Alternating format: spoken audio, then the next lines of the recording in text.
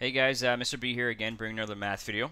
This one I'm going to take you through the rules of logs. So there are a few different rules of logs. I'm going to take you through the first three rules of logs that you really should know. So the first rule, so I'll call it law number one, is the law of adding logs. So if you can add two logs together, as long as they have the same base, so I'll call it log base b of x plus log base b of y. If you're adding two logs with the same base, then all you have to do is multiply what's inside the log function. So it becomes x times y. So you take what's inside both log functions, multiply them together, and then you can write it as a single log.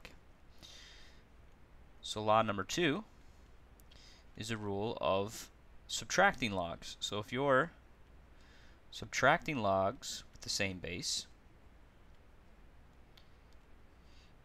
you divide what's inside the log function and write it as a single log. So you divide x divided by y, and you get this guy. So that's an important rule. Now the third law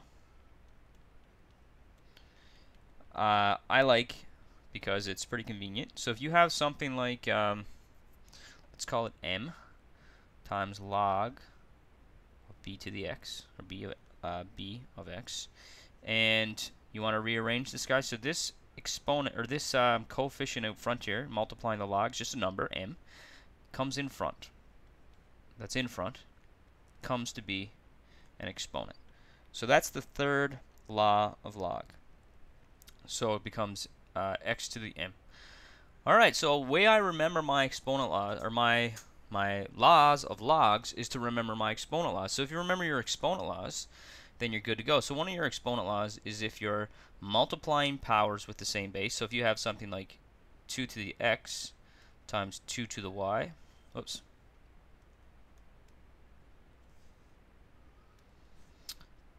2 to the y, you add the exponents, x plus y.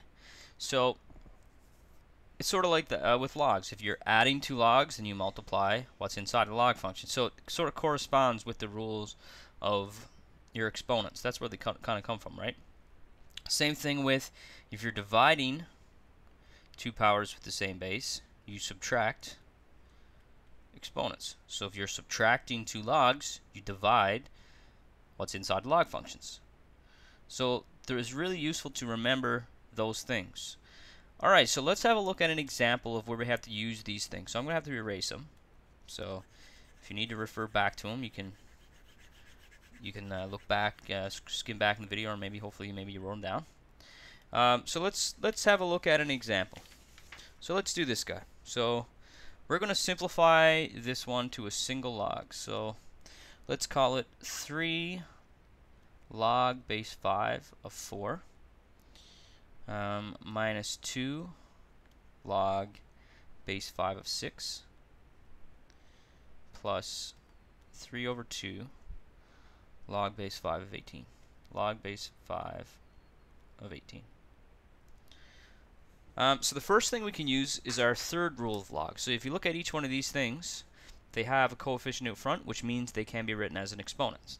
So we'll change this guy to log base 5, 4 to the 3, minus log base 5, 6 to the 2, plus log base 5, 18 to the 3 over 2. So now this can be written, 3 over 2 of course is sort of a rational exponent, I'll call it. So that can be changed a little bit to simplify what we have going on here. So 4 to the 3 is 64, minus log of 5, 6 to the 2 is 36, and then I'll change this guy to log base 5. So this guy can be written as 18 to the 3 over 2, can be changed to 18 to the 1/2 times 3. So you can sort of see how we separate these a little bit. So that leaves me with square root of 18 all to the 3, and the square root of 18 I can change to, so That's the same as 9 times 2, so I can change it to 3 root 2 all to the 3. So I can change it to 3 root 2 all to the 3, just like that. So now I can simplify this even a little bit more. So if I look here, these two guys are being subtracted, so I'll use my rule of dividing. So I end up with log base 5 of 64 divided by 36. So I got to keep my log there. I'm not dividing the logs, I'm dividing what's inside the logs. So that's really important. I see a lot of students write log 5 of 64 divided by log 5 of 36. You're just dividing what's inside the logs. Plus log 5 of 3 root 2 cubed. So now what I can do is I can simplify this. 64 over 36 is 9. So log of 5, or 9 over, or sorry, 16 over 9. Plus, and then this guy I can simplify a little bit. So that's going to turn into, so it's going to be 3 root 2 times 3 root 2 times 3 root 2. So that's what it actually that's what that actually means. So if you look at it, what we're actually going to get is log base 5 of 54 root 2. So it sort of simplifies down a little bit. So if you multiply these two roots together, you're going to get root 4, which is 2. So I have 3 times 3 times 3 times 2, which is 54. So this whole part here equals 54, and then I just got the root 2 left. So now I can use my rules of multiplying logs.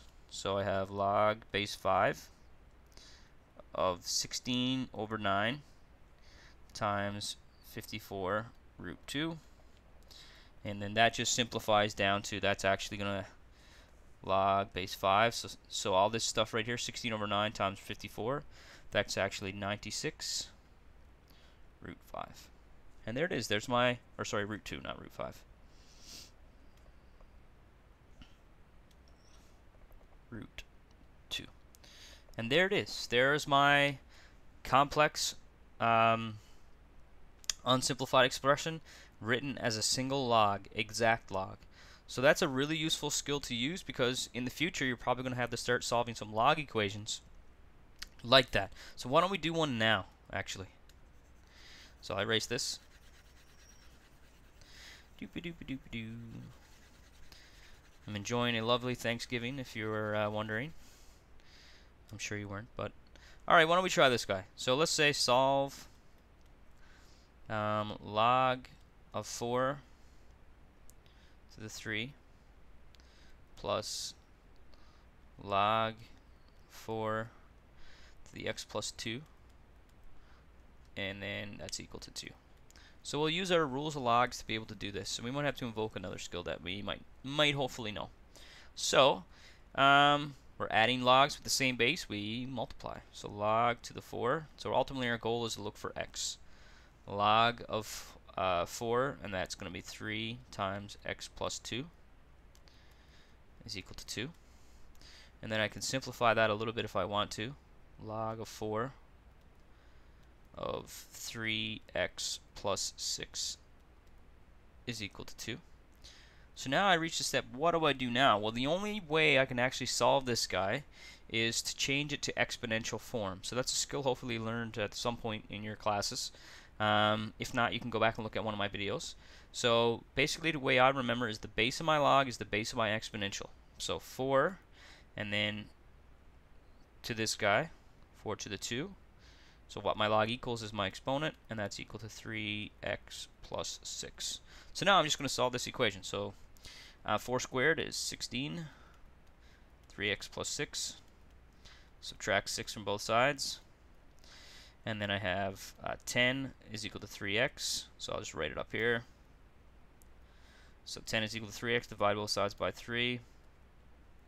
So x is equal to 10 over 3. Now, thing about log equations, we always have to check, because this guy in here, x plus 2, must be greater than 0. So, if we have something where, excuse me, if we have something where that's 0 or less than 0, then it's not a solution. So if I put that in, obviously I'm going to have just 10 over 3 plus 2, so that's going to be still positive. So x, that is indeed a solution. X is equal to 10 over 3. So guys, hopefully this video helps shine a bit of light on some of the rules of logs and how we use them and why they're important. I got a couple more videos on logs, so you might want to check those out. Thanks for watching. I'll see you guys in class. Have a great day.